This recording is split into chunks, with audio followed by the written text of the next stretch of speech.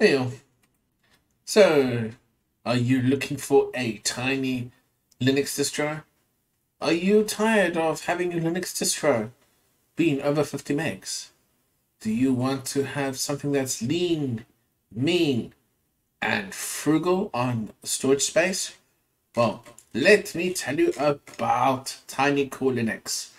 So essentially, Tiny Core Linux is a very minimalistic Linux distro that basically only uses the minimum amount of projects or applications in order to get working, and of course it is completely and utterly user controlled. The idea of this, of course, is that it's extremely fast, it's able to support additional applications, and you can run it from your flash drive, from a hard drive if you really want to. And let's say you have a really old machine, or you just want to, see if something's working, or for whatever your reasons are, you want to use this OS.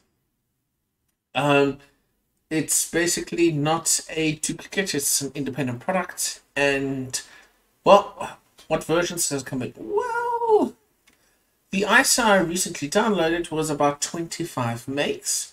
So I've downloaded the latest ISO and let's take a look at it today.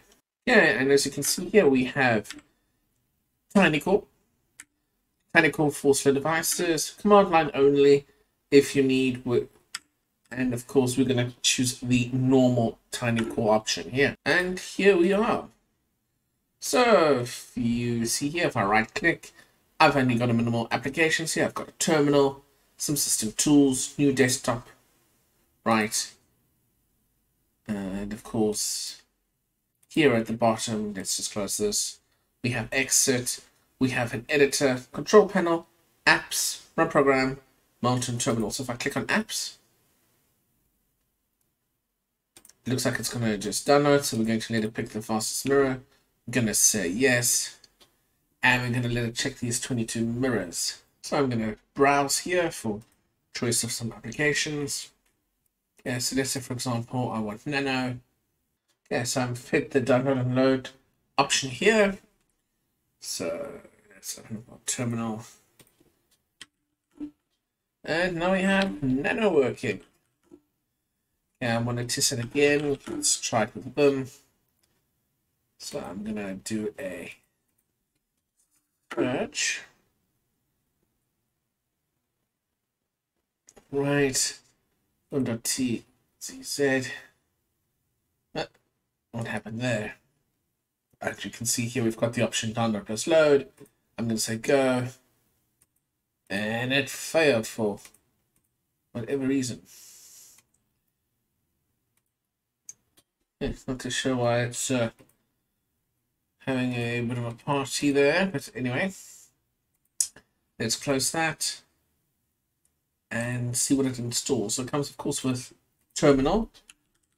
Yes, just taking a look here, you can see this thing is using hardly any memory. Just over basically 11 megs. Quite a lot of memory left over here, of course. Hardly any CPU usage, which of course is understandable. As you can see, we're using the latest kernel on the LTS range 6.12, and this is the 32-bit edition of the OS.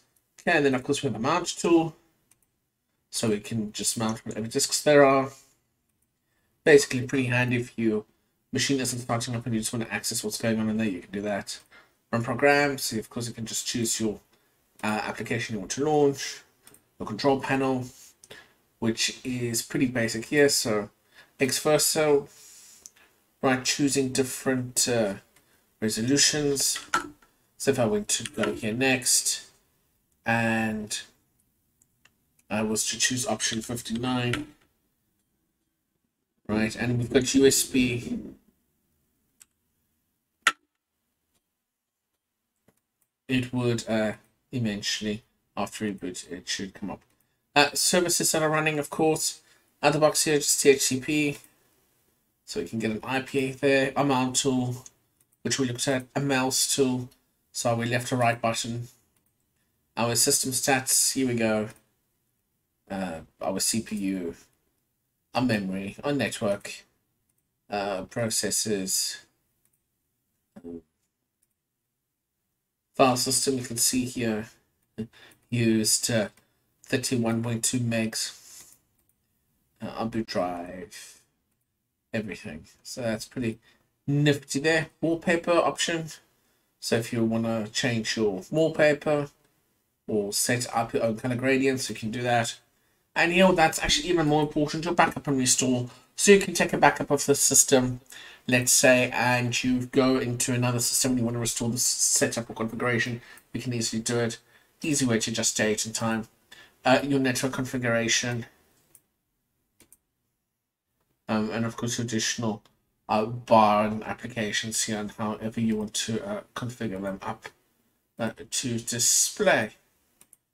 Right, and of course, if you were to right click, you know, it's pretty much going to be the same thing. So if I was to just click on apps, right, that was the same as earlier when we clicked on AppsFair. If I go here to editor, and I have someone titled editor application working from there. Okay, the TCE direction is not right. Also, okay, probably I might have broken something earlier. And of course, you can do all these other things: screenshot services, setting your time, etc. So who is this for? Well, really, you know, in that situation, you want to get your machine up and running pretty quickly, and you don't want to necessarily faff around with using another distro that might be more heavyweight. This is great to use. If you have an older machine and perhaps you're going to just set this up to the hard disk and you are going to install a browser or something to use on here, another great option to use it for that as well. Folks, I'm going to keep this 121 short and sweet. Comments, leave them below. As always, thanks for watching and bye for now.